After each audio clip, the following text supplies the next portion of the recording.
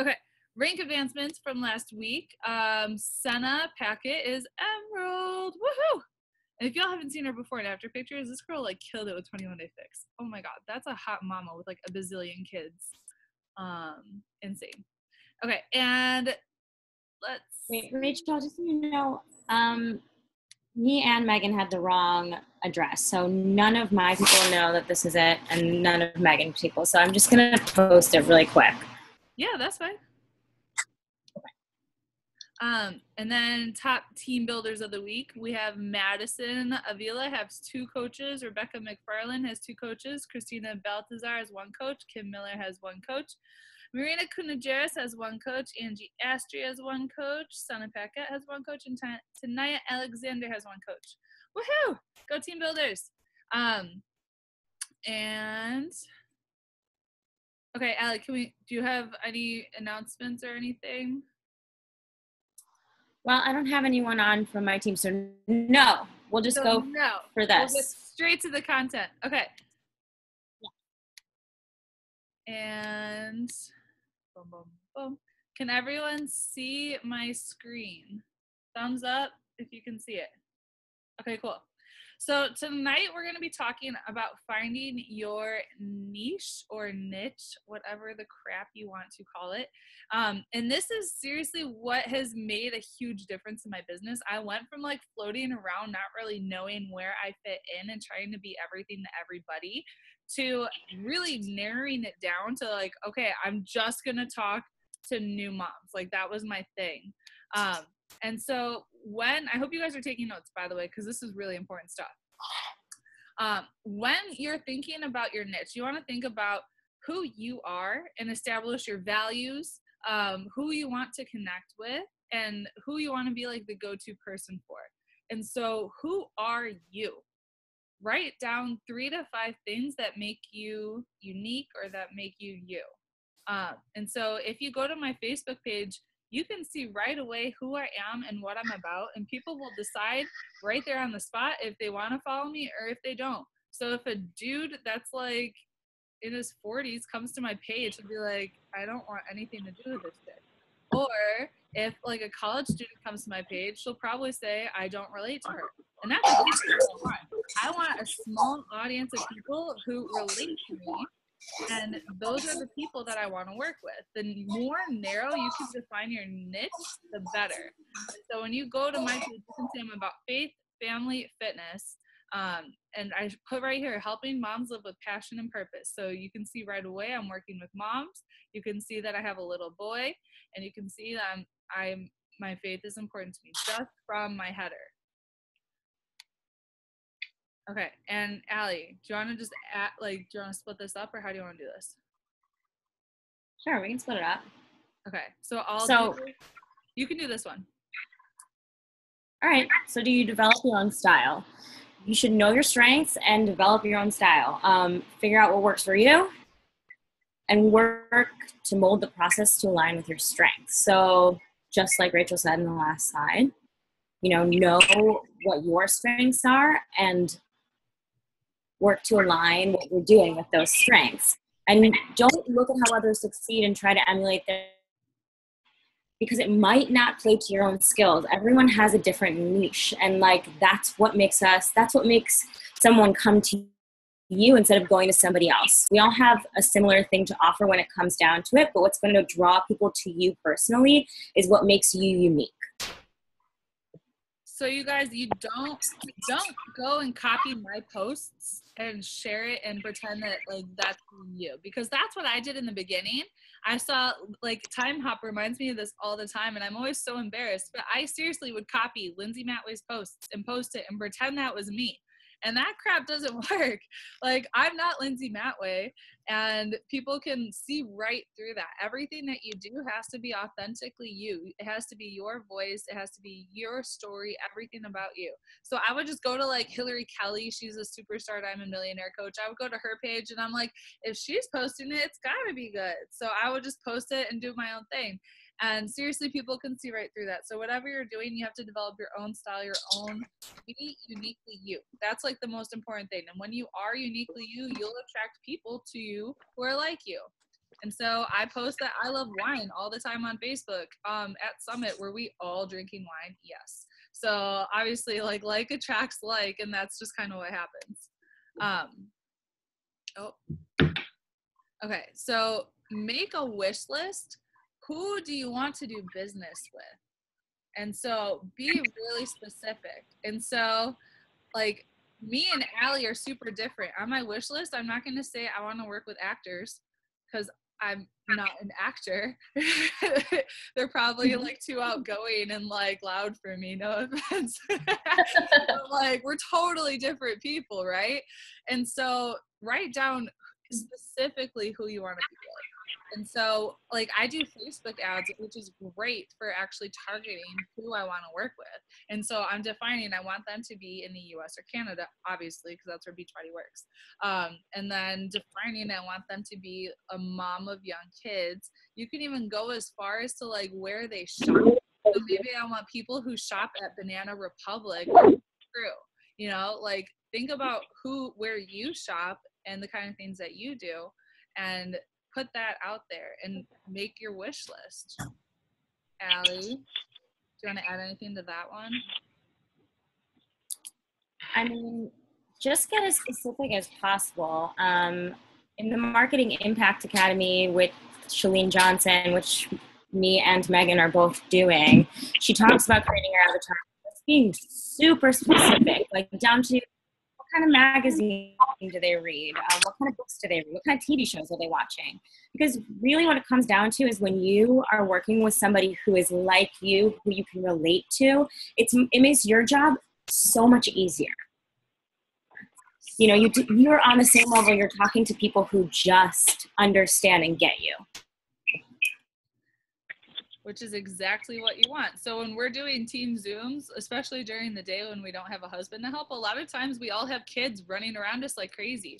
And if I were working with a 20-something-year-old guy, he'd be like, oh my God, get your kids under control. But like we all get each other and we all like know each other. We all go through the same thing, right? And so that's kind of like when you develop your avatar. I know some of you guys have, I know Jean has already done this, Erin's already done this, but this is something you want to do like tonight or tomorrow.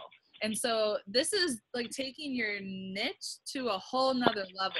And so instead of saying I want to work with like young moms, I could say I want to work with Marina, and then be super specific about who she is. She's a mom of young kids. She does this, she does that, and be really, really specific about it.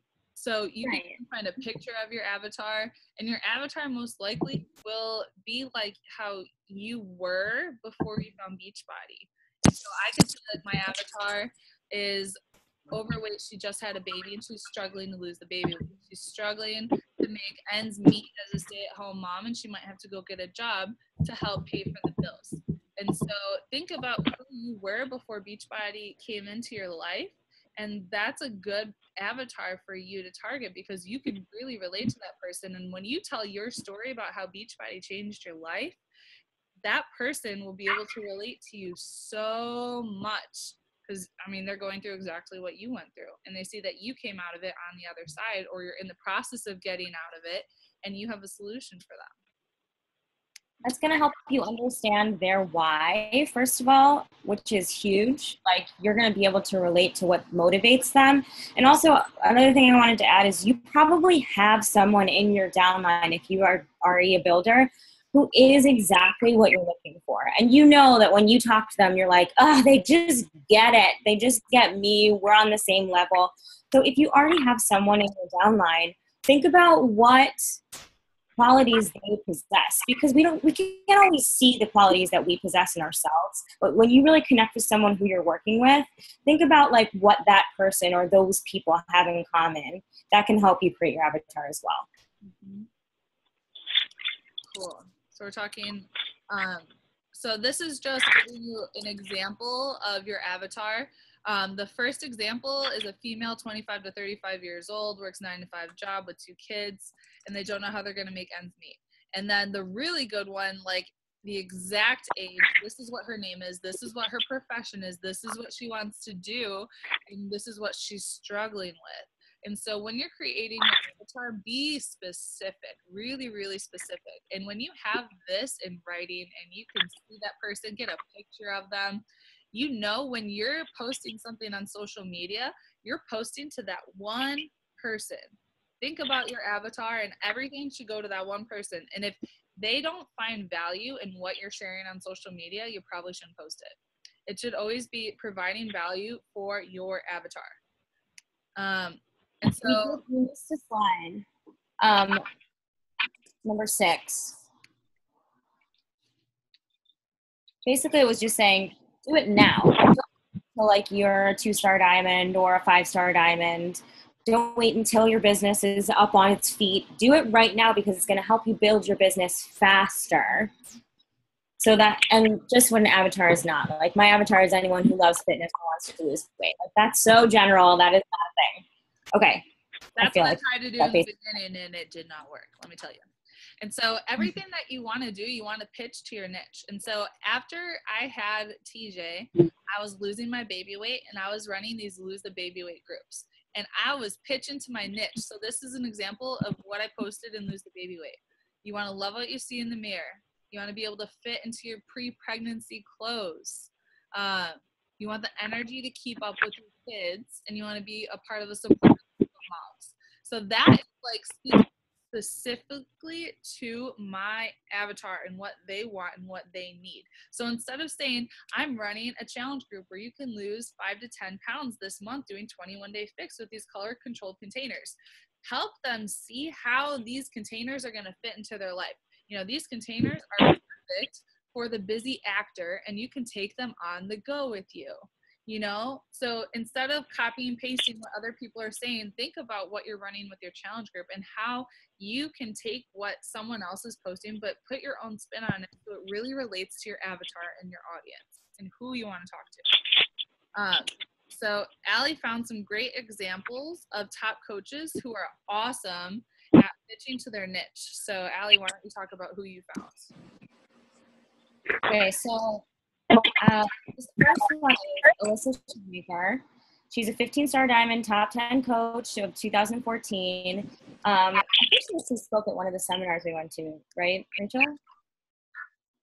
Yeah. Anyways, she's a nurse.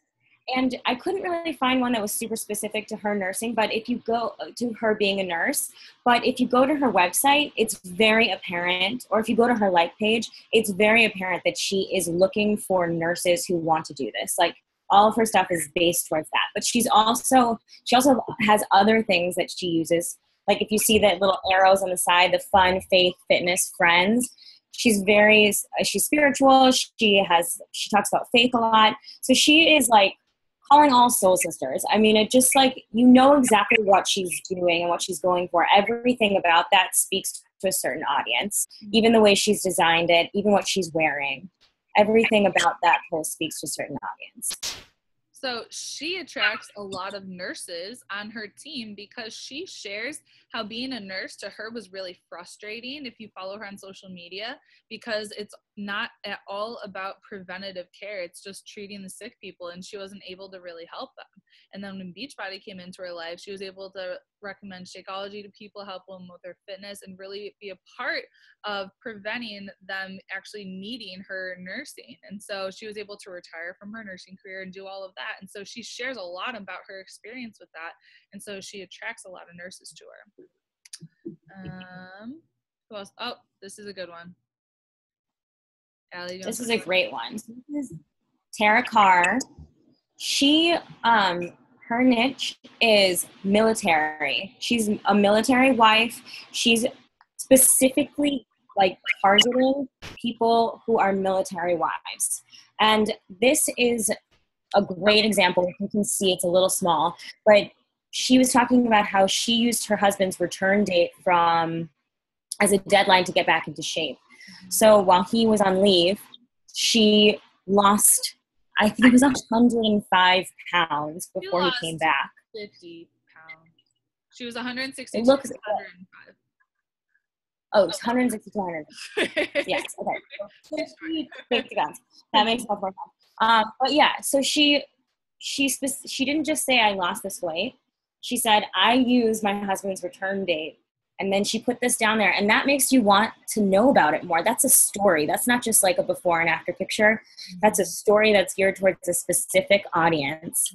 And down there, she invites them, get fit for the homecoming. I mean, that's perfect. It's a perfect example of what we're talking about. Perfect example. Get fit for the homecoming. So she's not trying to talk to everybody. She's just talking to military spouses. Get fit for the homecoming. Like, that is perfect. And she's a millionaire coach. So like, she's really, really good at what she does.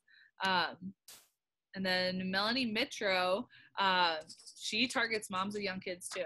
So she always shares her mentorship groups are she targets busy moms. And so it's like busy moms build a business. And that's what she does. So she's not trying to talk to everybody. She's talking to the busy mom who thinks they don't have time to do anything, but they want to add value and add income to their family.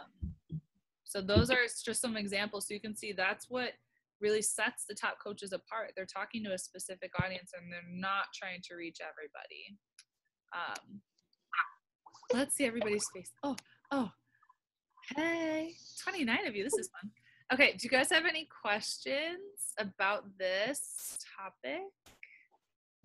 Does it all make sense? And do you have a better idea of who your avatar could be? And you know what? I know that this is scary. It was scary for me. And to be quite honest, I haven't really like honed in completely.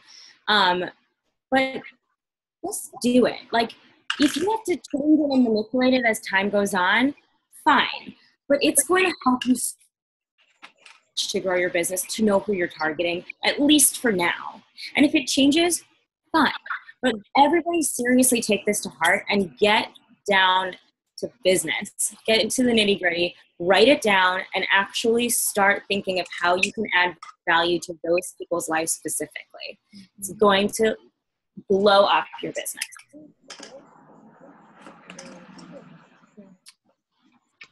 So I have something.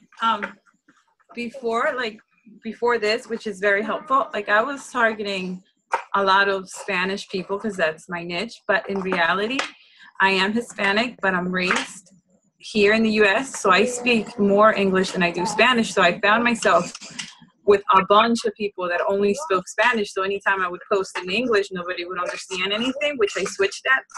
So I now wrote for my avatar that is a Hispanic bilingual mom that goes to church on Sundays, because I go to church on Sundays, who has more than 3 kids with an entrepreneurial heart because they want to, they're at home, but they want to be able to have like their own business, but she can't because she's at home trying to keep the kids all together and always cleaning, because Hispanic moms were always cleaning, like really, like seriously, really bad.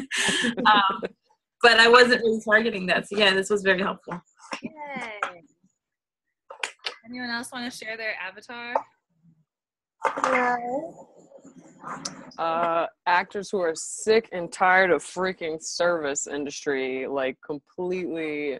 If I have to pour one more drink for someone, I'm gonna pour it on their freaking head because I just can't. Or if I have to pick up one more, actually, you know what? I pet sit now, which is a lot calmer. The dogs are fine. It's the people that then call you and are like, my dog needs like one, and you're like, your dog's a dog. Okay, he likes to walk and he likes to play fetch. So unless I'm gonna have to beat you up, let's just move on. So I'm frustrated actors who are in Los Angeles or New York or wherever that, aren't quite at the point where they're working enough to make a stable income, but want to do something more, not necessarily even out of I need a backup plan, but something that I think this just really goes very well with it. Like, you're already needing to be fit and healthy, hopefully for yourself and your career. And then this can kind of feed you, as opposed to, oh God, I got to go into my Starbucks shift or whatever is going to drain me from my main objective, which is acting. Yeah. So that's me. Awesome. One more person share, and then we have to get on the backstage pass.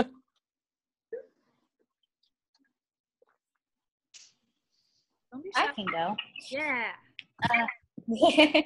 So my avatar is someone who really wants wants to make a change, but for whatever reason, has tried it on their own, but hasn't really been able to maintain that consistency for whatever reason, whether it's their life has changed or they just don't know what they're doing at the gym and they just need a little bit of help.